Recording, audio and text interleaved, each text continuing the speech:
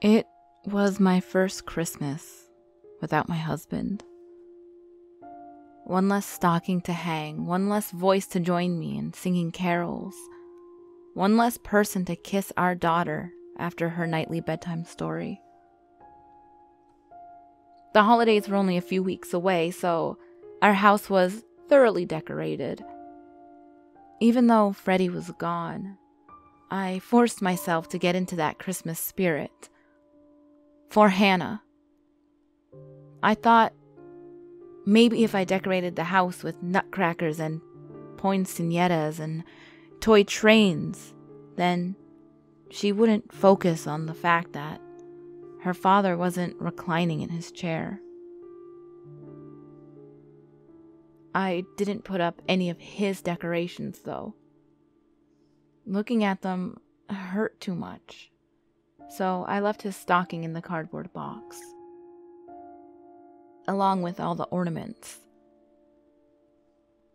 He bought me one with our names on it every year since we met, from 2004 all the way to 2014.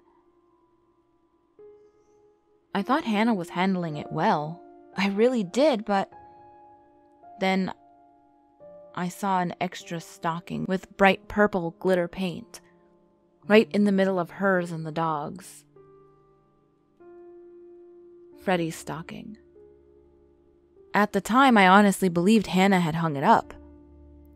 She was young, but she was smart. She knew where the holiday box was stored. It was perched on one of our dining room chairs because I was too lazy to put it back in the attic. Besides, she was the only other one in the house. It had to have been her.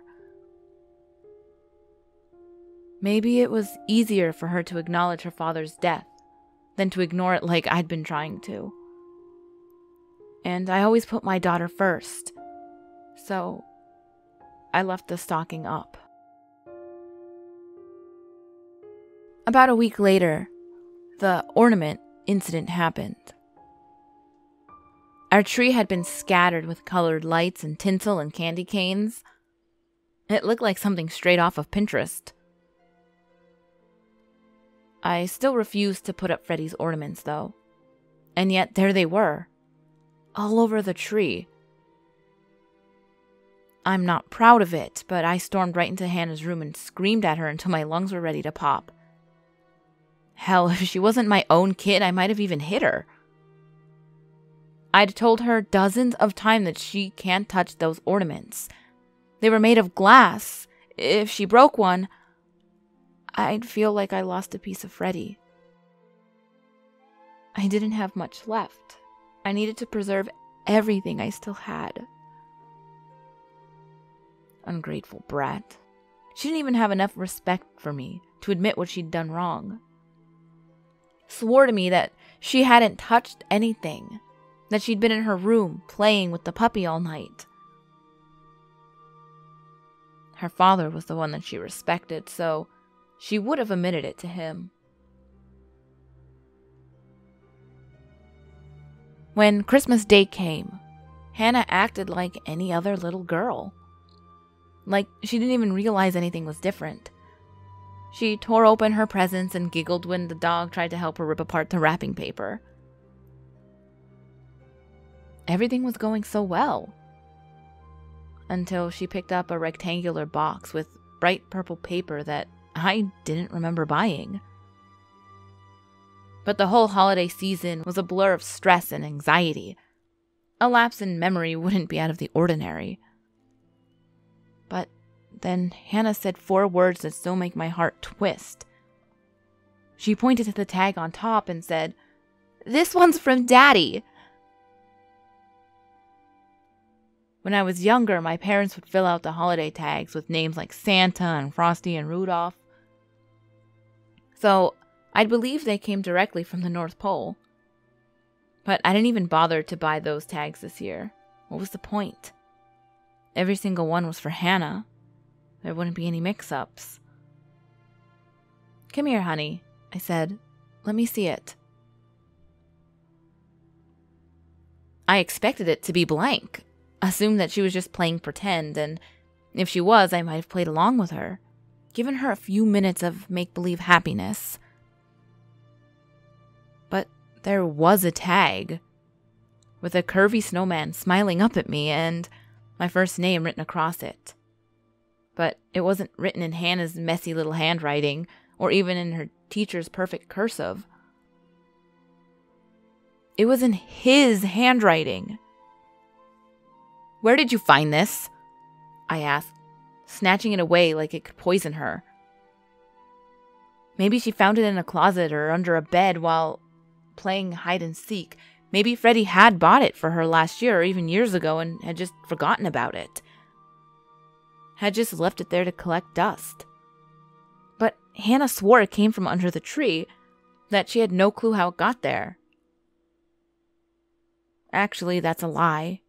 What she really said was that Santa must have stopped by heaven to pick up from God, and I almost burst into tears on the fucking spot.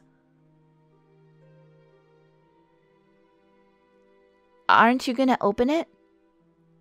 she asked, after withstanding a few seconds of silence. I couldn't really think of a reason to turn her down, so I peeled off the wrapping paper, slowly revealing white cardboard. You know, the type of box that you'd put folded up shirts or pajamas inside. But there wasn't any piece of clothing in there. There was a beaded necklace for Hannah, a tiny tug rope for the dog, and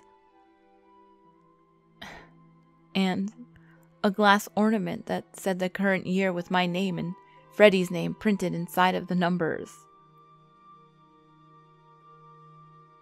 As I turned the ornament over in my hands, checking to make sure it was really real, I swore I felt my husband's kiss against my forehead. I don't know how. I've come up with a few theories that my elderly mother, who loves Christmas tags and had the key to my apartment, snuck in to pull the whole thing off. Or that the gift really was lying around the house for Hannah to find. Or that I'm just remembering it all wrong, but my mother swore on Freddie's grave that it wasn't her, and Hannah pinky promised that she didn't put the present there. But maybe I just want these theories to be wrong.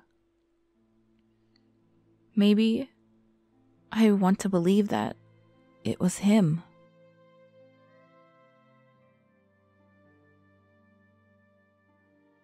Hey ghouls, I know it was a little short, but I feel like since it's the holiday Christmas season, I wanted to do a little bit of a heartfelt kind of story. It really tugged at my heartstrings and I don't know.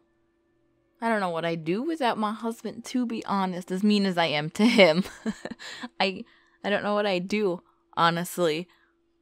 So, yeah, if you've lost someone, which someone very close to me just recently lost their father, and my grandmother lost her husband. It's just a bad time of year for us, but this kind of thing, it's like sweet. I just feel like I needed something sweet and slightly creepy versus just like creepy. You know what I mean? So, yeah.